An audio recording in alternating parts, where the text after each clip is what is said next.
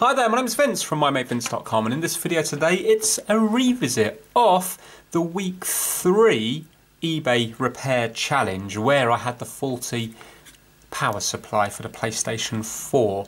Now yes, I got the PlayStation 4 up and running. In fact, it's sold now, so I won't actually be able to test this in a PlayStation 4. But reading all the comments and also my curiosity, I really did want to find out what was wrong with this faulty power supply here.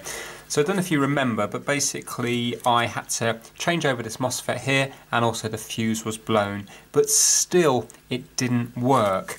And at the time I thought the only thing that was wrong with it was a little diode down here, because if I put my meter on continuity, there was a short across, I think it was this diode, yeah. So I thought it was that, but I wasn't too sure. I thought it might be the chip controlling that had shorted. I didn't really know. So quite a few people said that they would like to know what was wrong with it. And more importantly, I had loads of messages about suggestions on what it could be. And one word kept coming up over and over again. And that was check the bridge rectifier. Now, if you're into electronics, you probably know what that is, but for me, I didn't have a clue what that was. So I messaged Chris from Gadget UK and I asked him, you know, what is, because he also mentioned the bridge rectifier might have shorted. So I asked him what it was, and basically he sent me a picture of it and he circled this component here. So this component here is the bridge rectifier, and I believe, according to Chris, that it converts the 240 volts AC, so this is the AC coming in here, to, I think he said it was 340 volts DC or something. Let me just check that. Yeah, 240 volts DC. He said you can work it out by timesing the AC by 1.414, something like that. Don't quote me on that. So, yeah. And other people also said that it was strange how I had shorts between the MOSFET, which is on the DC, and, for example, the AC coming in. So have a look at this now. I've got my meter set to continuity. Now, this fuse here is blown because the power supply, when I plug it in, blows the fuse. But check this out. If I go between this side of the fuse and, for example, here, can you see? It's shorting on the MOSFET. Let me just zoom in a little bit more. But yet, if I go on the working power supply, so I actually bought myself another power supply for £22.50. Now this is complete madness, because I've got a working power supply, so why would I take components off here to put onto here if I've already got a working one? Purely educational. No other reason whatsoever. These are not ever going to be going in. Well, they might be going in a PS4 many years down the line, but I haven't got a PS4 to fit them in. I just wanted to know what actually failed on this one here, because the buyer said that there was a power cut or there was a lightning strike or something in the area, and then the PlayStation 4 stopped working. So obviously there's been some sort of electrical surge down the line. So what has it blown? We knew definitely it blew the MOSFET because it had a big crack on it, and we knew the fuse was blown. But when I changed these two, there's still other things wrong. But look at this. So like I said a minute ago, from there to here, shorting. But now look on the good one, from there to here, not shorting. Yeah, and if I go between the neutral and here, can you see it's not doing anything? But yet the neutral is going to here. So basically it's like the AC is going too far into the board, and that's the job of the bridge rectifier. Now check this out. If I spin it over here, the bridge rectifier's got two lots of contacts, so two lots of positive and negative on the AC and two lots of positive and negative on the DC. And watch this, if I go between here and here, can you see it shorts? Not here, but these two short. So it's like the DC and the AC are shorting together, but yet they're not doing it on this one here. So initially it looks like maybe that the bridge rectifier has shorted out. So I think what I'm going to do is I'm going to unsolder this bridge rectifier and then see what it tests when it's out of circuit, because maybe something else is making this short. It might not be the component itself. So let's take it out and see if the pads are shorting, and then we can actually test the bridge rectifier itself and see if that's shorting. And also then when we take it out, we can see if other things are shorting. So for example, remember that diode here? Can you see this is shorting here? The same diode is not shorting here. Yeah. So once we take that out, we can do a few other things.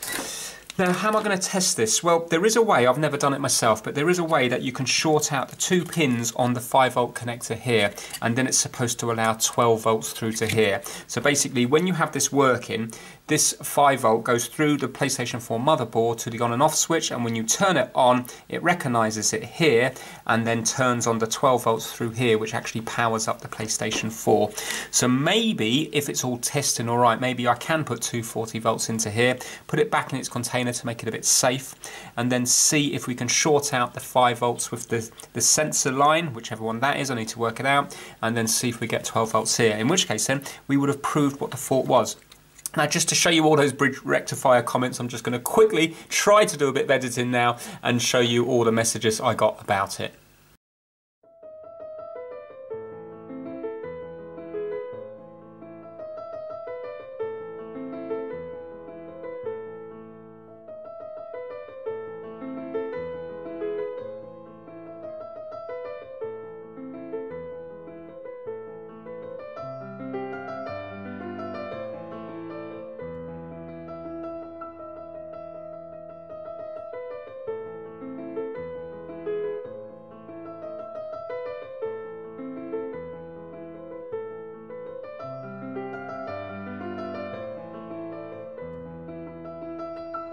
Okay, so I'm just waiting for my soldering iron to heat up. Now, if you did watch that video, you will remember that I got a nasty shock of these capacitors here.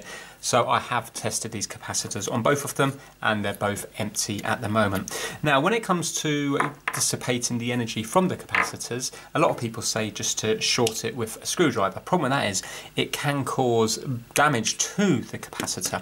Also, using the light that I did in the last video can also cause damage because you're releasing all that energy so quick.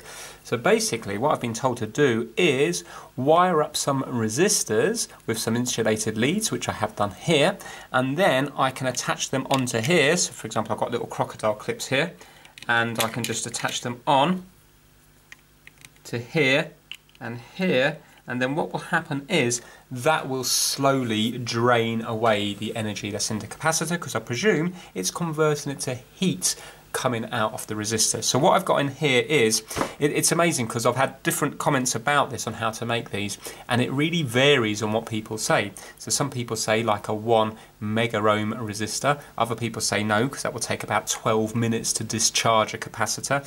You need to use something that's under 100 kilo ohms. Other people say no, it needs to be over 100 kilo ohms, so it's a little bit all over the place. So I ordered up 2 1 mega ohm resistors, and I've actually wired them up in parallel, and then I think they were only 2 watts each, which isn't actually very high. So then what I did is I had a huge massive resistor that I got off a fan, an extractor fan. In fact, it was the one that I fixed for my brother's house, that after reading all the comments everybody said it was actually a dangerous board the way it was designed. My brother no longer wanted it in his house, so I just used a resistor off that, and that was a huge resistor. I think that was used to get the 240 volts down to 12 volts or whatever the actual motor took. So I wired that up as well, and now if I put my leads across here, it actually ends up being this. So I haven't really had a chance to use it. I used it on this because there was 12 volts in these capacitors and it drained it down straight away, but I haven't had a chance to use it properly yet. But as you can see, if I go across there now, by wiring up 3 resistors in parallel, it's coming up as 21 kilo ohms. I'm going to run with that and see what happens. If it's no good, if it's going too quick or it's not going to be too slow, but if it's too quick, I can always then take that big one out and just go with the 2 1 mega ohm ones, because that should bring it down a bit, shouldn't it, to, would it be 500 kilo ohms?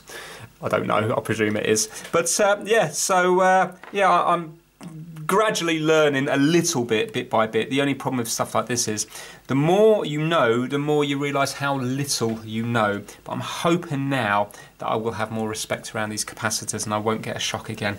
Right, okay, so I've labelled up the 40 board here so I know which one is 40. So let's take out this bridge rectifier and let's see what's going to happen with it. Right, my soldering iron's struggling with this, so I'm going to add some leaded solder to it.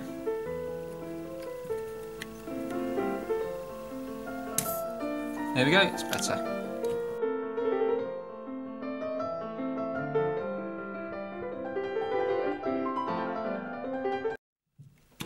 Let me get some pliers. That's still in there very solid at the moment.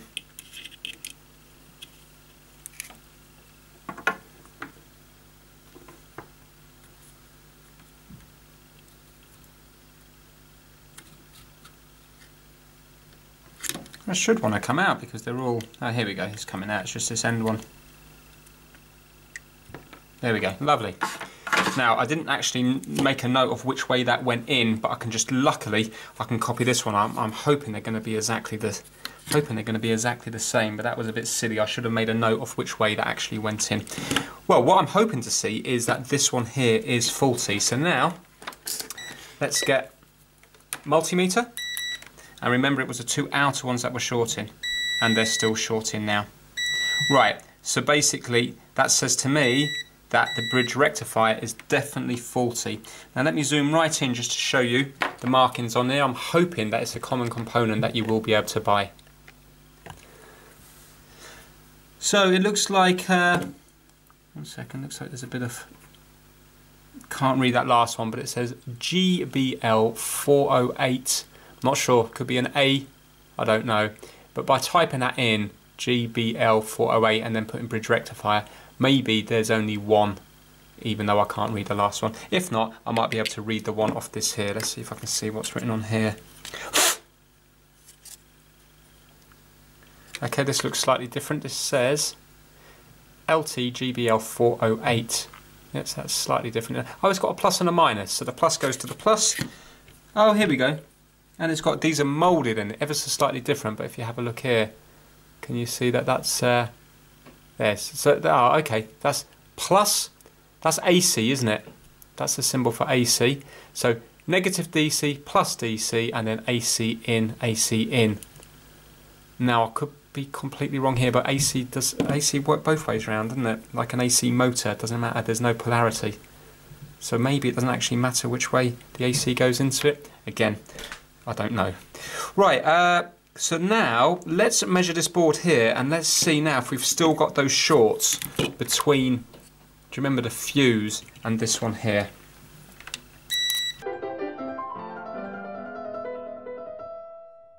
So the fuse, I've got to go this side, that was coming up here, so it's not coming up there anymore, but I suppose it's completely broken here now, so I'm probably not going to get anything this side off the board.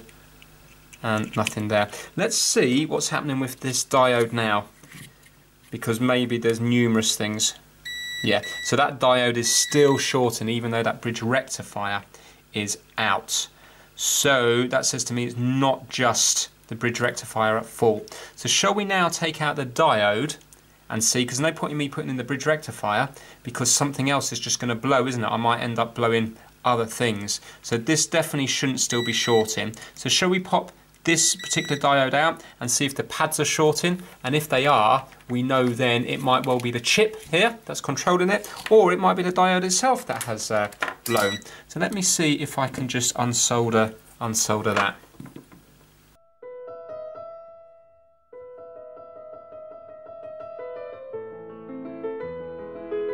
Well, I thought I'd be able to just take that out using the soldering iron, but I can't, so I'm going to have to use the hot air on that. Let me get some flux. I'm only going to put a tiny bit on because I don't think it's going to take much heat to get rid of this. Right, I'm at 400. I've got my airflow at 5 out of 8.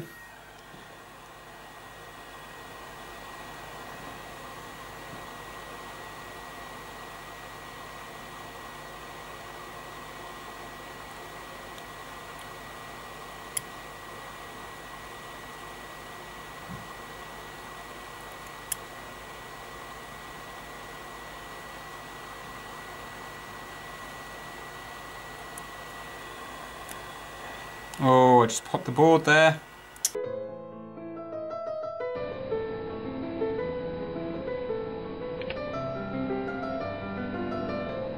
The board just bubbled up. Wow, look at it. Can you see it bubbled up there? Delaminated. Wow, I've never had that happen before. So I suppose what I should have done is I should have heated up a wider area first. I wonder, hopefully I might get away with that because this isn't going to be a multi-layer board, is it? It's just going to be this side and the other side. Anyway, this is just purely for education anyway, just to see what does blow. No, it's going again. Why is this component not coming off? Right, let's try some more flux. I thought that'd be off by now. Maybe because it's so burnt, it's kind of burnt in like that Xbox One controller I had ages ago. Doesn't look very burnt though.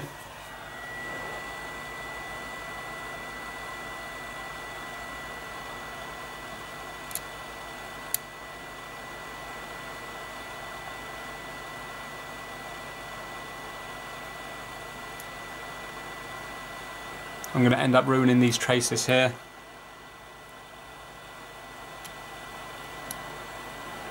Wow, what is going on?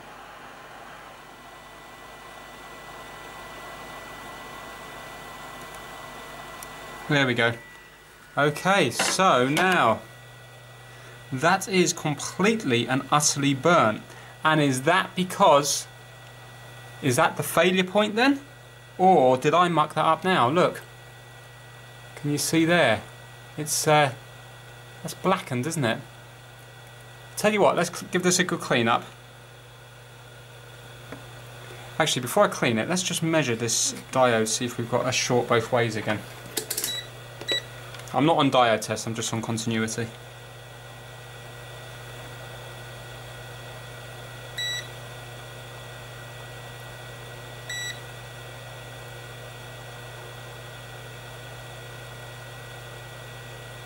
No, we haven't.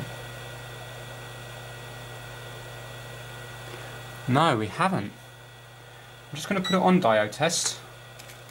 Let's zoom out more. Alright, so this is diode test now.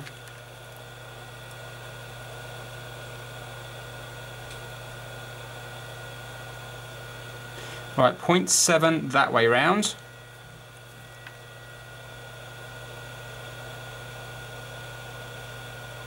And open that way round. That says to me that that diode is actually okay. So, I'm confused now. I've caused serious damage there. Let's see if I can just test for a short on the pads. Let me zoom right in again. Right, so the pads themselves are shorting. Right, why? So that's short in there. Did I cause all that damage there just from heating it up then? I mean, it looks like it's blackened under the diode, so how would I have burnt under the diode? I don't know now. I really don't know. Anyway, the short's still here, so we've got other stuff to go on now, haven't we? So I wonder now, I can't really see where everything goes to. I wonder, should I pop off this chip here and then see if the short goes? That might be a good idea. Right, so I'm just going to take this off now. I'm not going to worry about all the damage I've caused here for the moment. Let's just see what is actually causing this fault.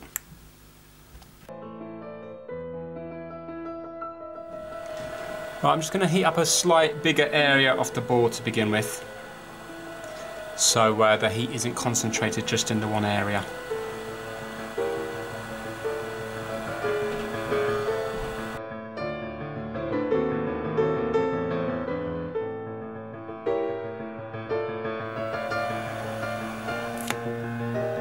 No, it's still bubbling up there in that same spot.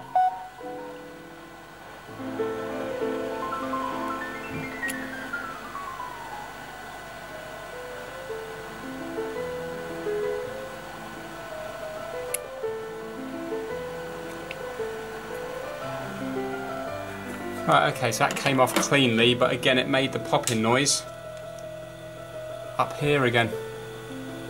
So the board really has delaminated up here. Good news is there's not a huge amount of traces there, so you could probably clean it with IPA to see where all the traces go and then work out what's what. Right, okay, so now let's check for shorts on here again. Ah, still shorting. So it's not that chip, is it?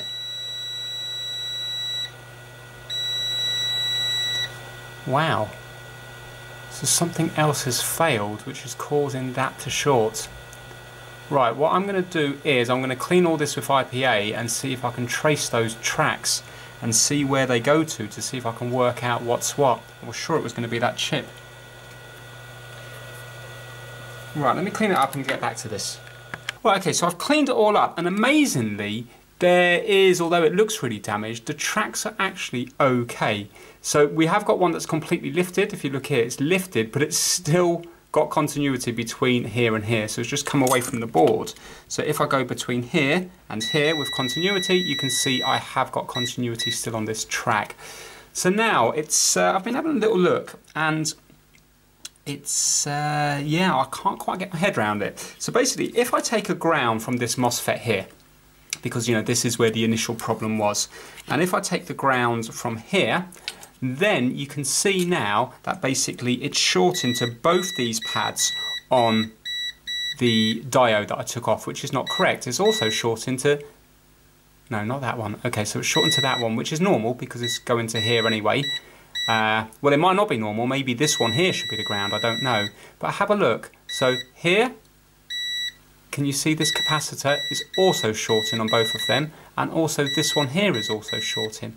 But the weird thing is, if I go to, where am I now? Here. This is like where it starts, or not starts, maybe this is where it ends.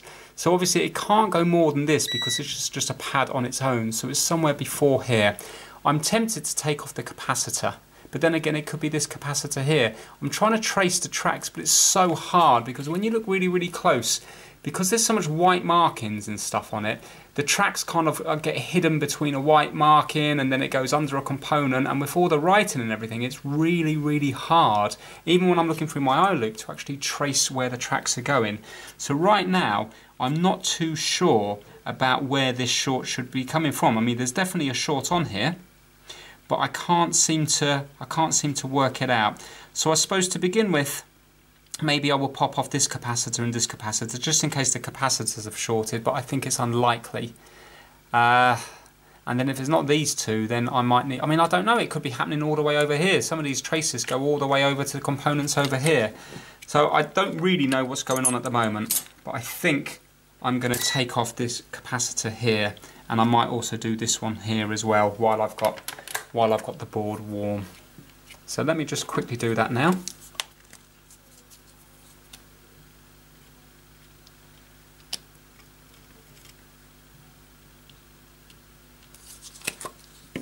See, I'm concentrating all my efforts here, but remember, it goes further than this. It could be a component up here that's causing it, or one right the way over here that's causing it. Because if they're on the same, if it's been shorted to ground and it's on the same rail, then it could be absolutely anywhere, couldn't it?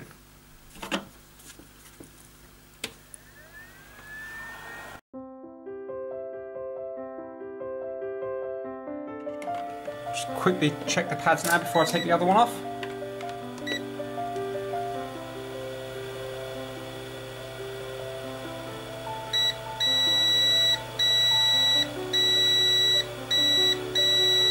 Right, okay, so they are shorting. I'm just going to go on the capacitor, and the capacitor's not shorting, so I might as well pop that capacitor back on.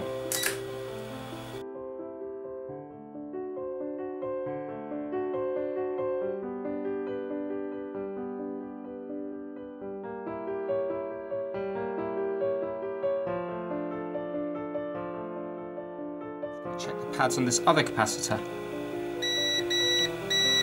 Right, okay. So they're also shorting. So again, that's not the capacitor. So I'm just going to pop that one back on.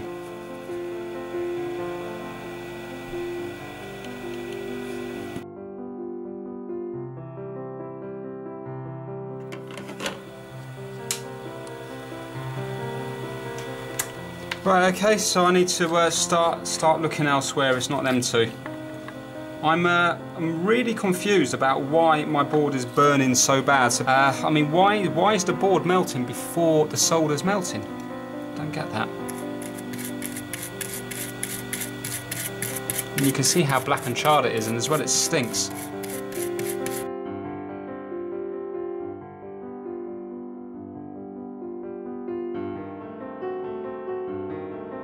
If I add any more heat to that bit of the board there, I think it's definitely going to be game over for this board.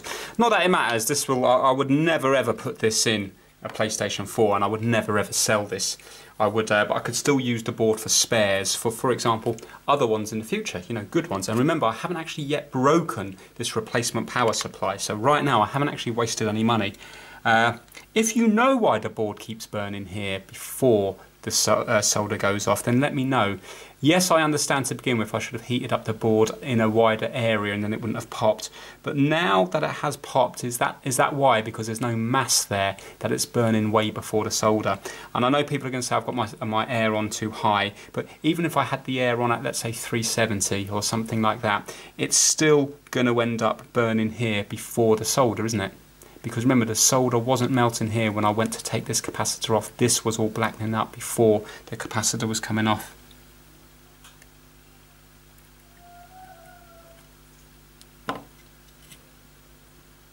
Right, okay, I'm just going to keep looking at this through the eye loop and seeing if I can trace the contacts, trace the tracks around the place, the traces, and see where they come up. So give me a little while and I'll be back to this. Hopefully I might have a bit more info.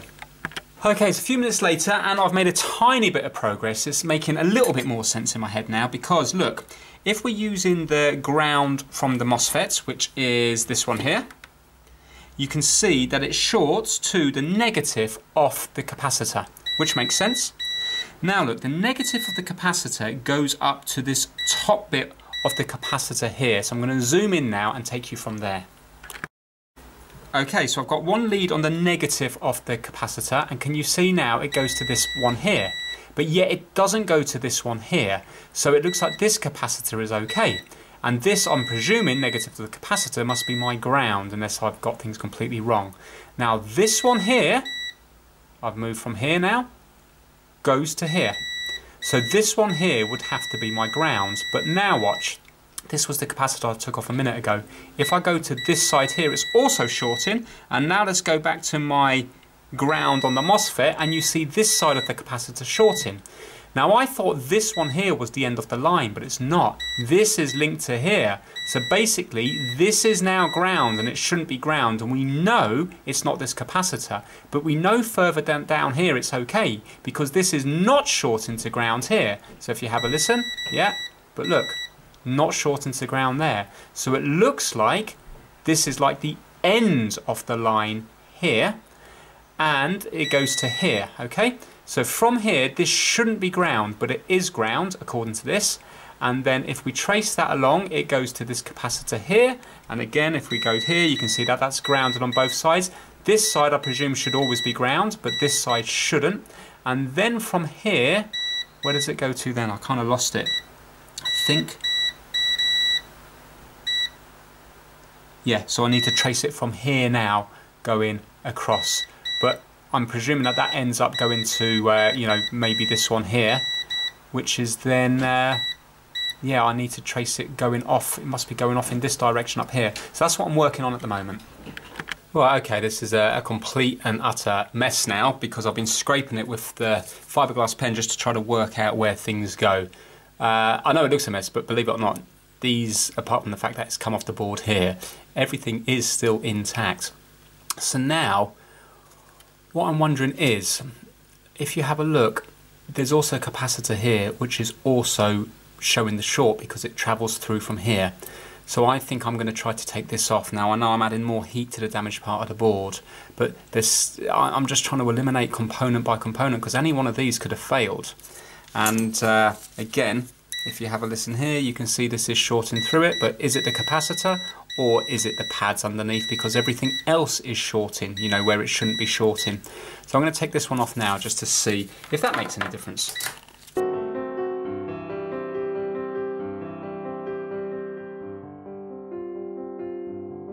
Well, it came off really easy, that one.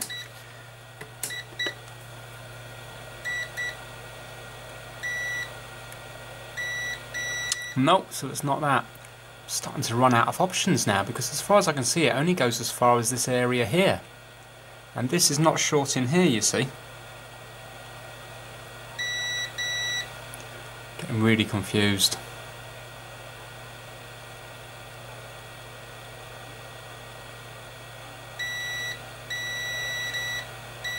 So many of you are shouting at the screen because you know the answer, but I don't.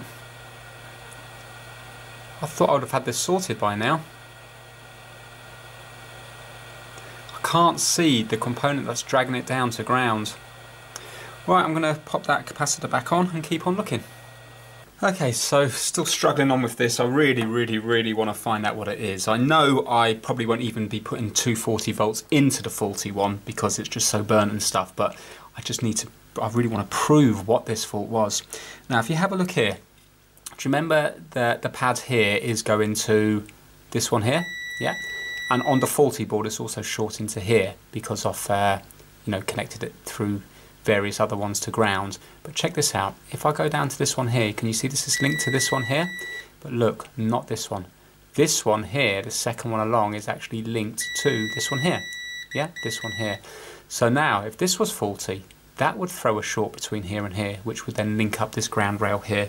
Now, if we go over to the faulty board, that's exactly what's happening. If you can have a look between this pin here and this pin here, we've got a short.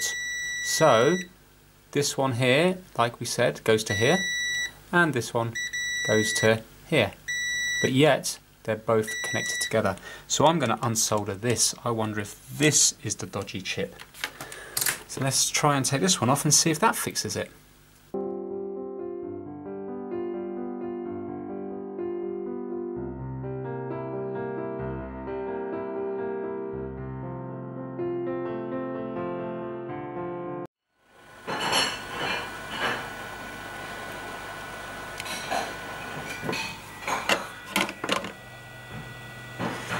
Right, again, that was a horrendous one, and the board popped up again. So, note to self, this power supply must be kind of prone to laminating up, which is fine. I'm not going to be using this anyway, so it doesn't really matter. I'm only doing this for testing, but it's still interesting to see.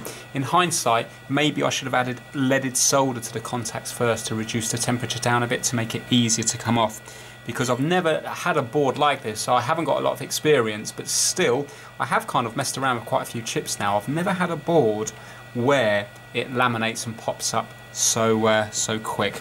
Right, okay, now let's see if these pads are still shorting.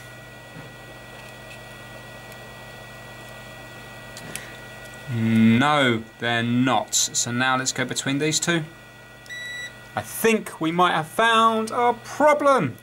Right, let's bring this chip down into here. Now I need to clean it all up, but let's see if, well, let's flip it over. So where were we now? Was it this one and this one?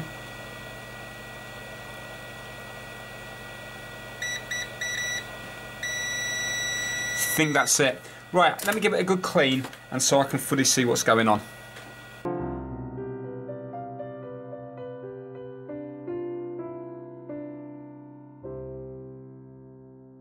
Okay, so I've cleaned up this chip now. This is the good board here. Let's place this right next to it and let's see if I can show you the difference between it. Let's just make sure it's on the right way.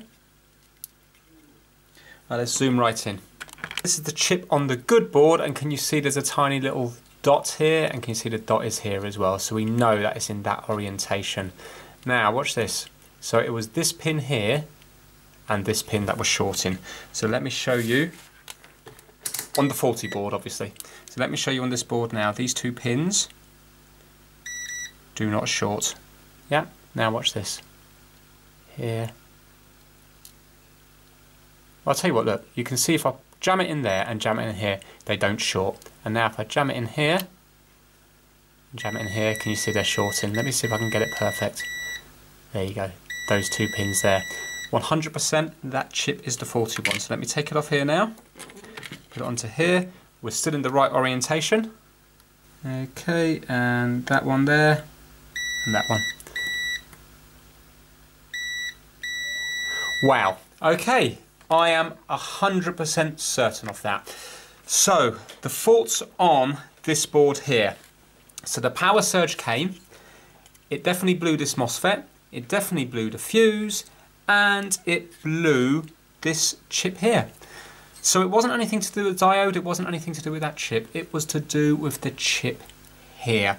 Now, part of me is tempted to solder the chip back on, solder this diode back on, bodge it up with get the chip off this board here, bodge it up and put it on here, just to see if we have the 5 volts and 12 volts. But you know what? It's going to need a lot of work here. It's a complete mess. I'd only be doing it for the video, and I feel that that has definitely proved the fault, because we had one of the lines going to ground, and it's from this chip here. And now if we go on to the pads here, let's see if I've got any pads remaining. So which pads were we? This one here and this one here. Yeah, so the middle one's come off. If I go here and here, you can see now the short's gone. And now let me zoom in a bit more. Right, so this pad here was going up to this pad.